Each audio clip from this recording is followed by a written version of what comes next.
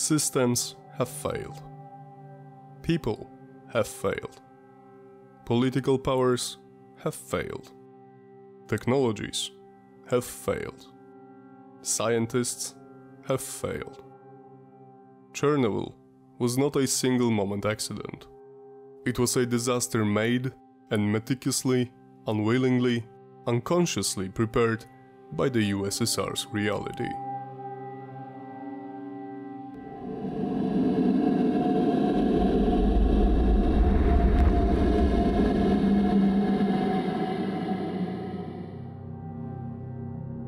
Hello guys, I was supposed to end this mini-series last Sunday, but during the work on the material it became apparent that it's too good of a story to sum it up quickly.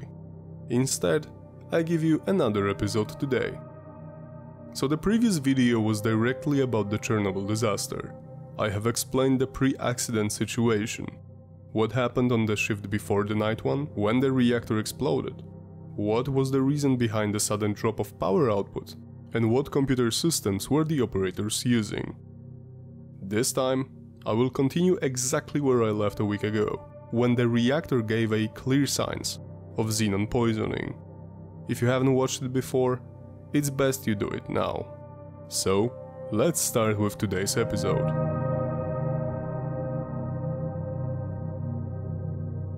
RBMK Design and History, Part 11. Hours, minutes, seconds.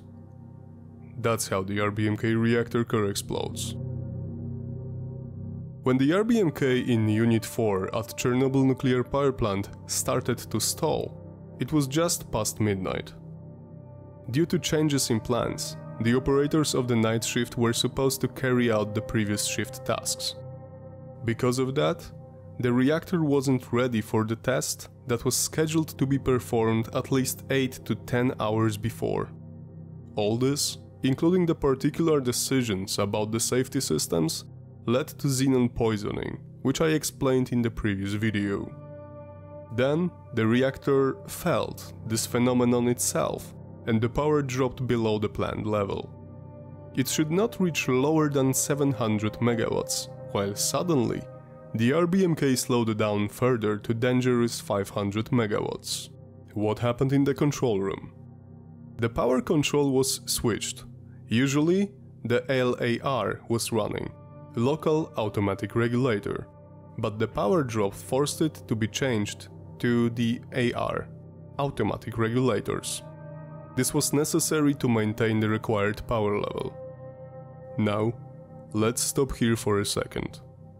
What would happen if the power dropped further? I have checked the thesis from the USNW in Sydney from 1971, published 15 years before Chernobyl. This clearly says that the xenon poisoning was a known phenomena, but we have to try to imagine what could happen next in the Unit 4 in Chernobyl Nuclear Power Plant.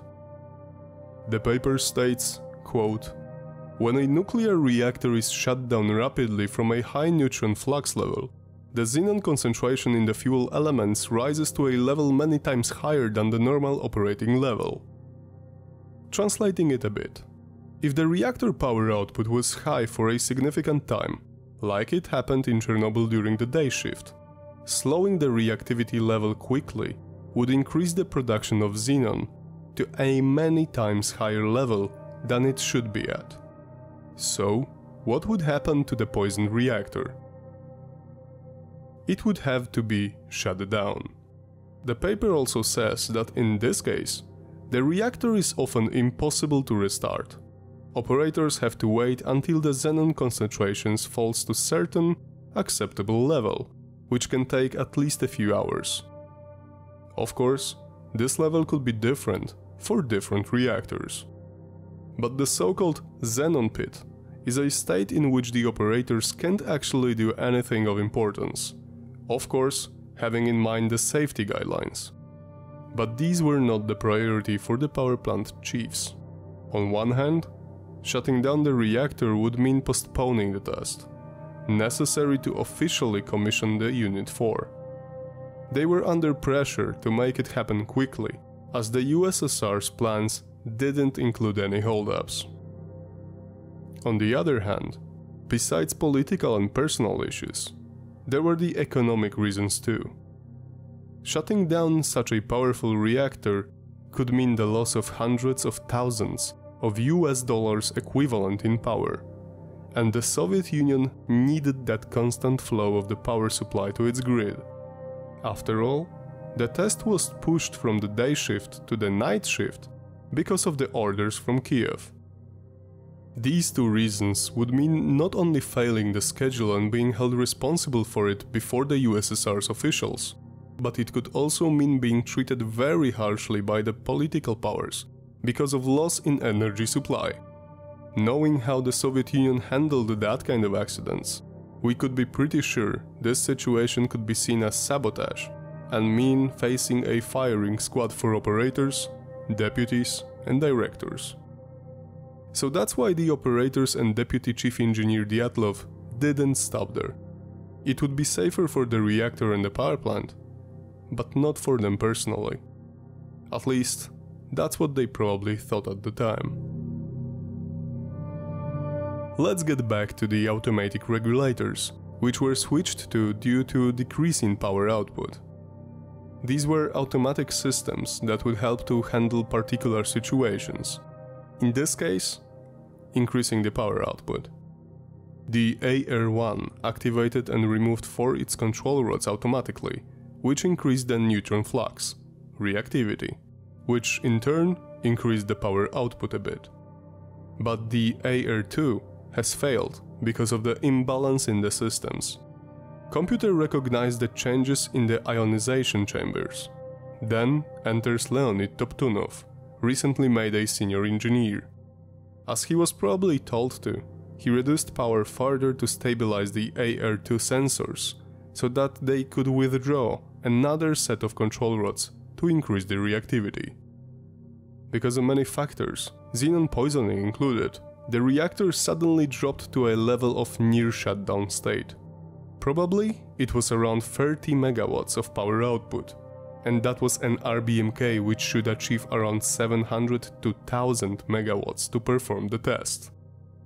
As you may guess, that sudden power drop was a shock to the operators, Dyatlov included, as he was still present in the control room of Unit 4 at Chernobyl Nuclear Power Plant. Even now we can't exactly say what was a direct cause and the exact circumstances of the situation. As I mentioned before, the RBMK was so big, the reactivity was often different in particular parts of the reactor, and that may have been one of the reasons. The measuring systems being unreliable included. After all, the operators should precisely know what was happening in the reactor core at all times. Despite that, Dyatlov reported that the power drop was a result of a fault in the AR-2 system. But this didn't change the fact the reactor was producing less than 5% of the minimum initial power for the test to be performed. So here they were.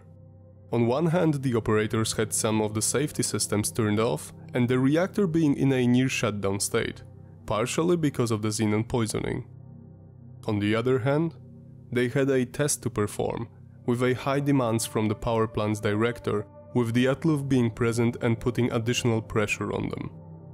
You should understand me properly. No single decision was responsible for the disaster. It was a series of bad reactions, malfunctions, poor quality of safety system and measuring apparatus. But then they have made a decision. A decision that, at least in my opinion, was probably the most significant one in the whole Chernobyl disaster story. Despite all the readings of the computers, all the indicators, and all the experience, they have decided to increase the power. They removed additional control rods, which in turn made the hard-to-control RBMK reactor even more unstable.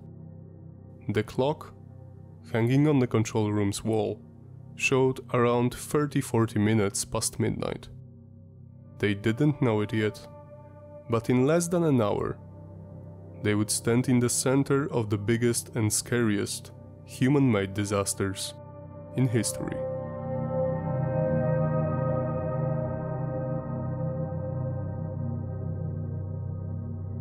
Thanks for watching. If you like this mini-series, I have a good news for you. There will be an additional episode in which I will cover the final moments before the disaster, as well as during and shortly after it. I could say I'm sorry about prolonging the RBMK design and history mini-series, but I'm quite sure you're actually happy about it. And that makes me even more happy. As always, I encourage you to write your thoughts on the subject in the comment section. And, as always, if you have an idea what could I cover in the weeks to come, feel free to write it. I promise I will read all of your suggestions. That's it for today, guys. Take care, stay safe, and see you next week.